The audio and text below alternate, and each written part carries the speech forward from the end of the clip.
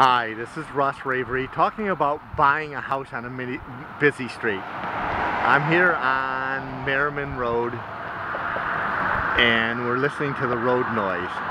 The question you have is when you buy a home on a main road, it's not so much whether you can live with it, it's also thinking in the future of when you're going to sell a house. So when you sell a house, it's going to be harder to sell because many people with kids don't want to live on a busy road. Many people with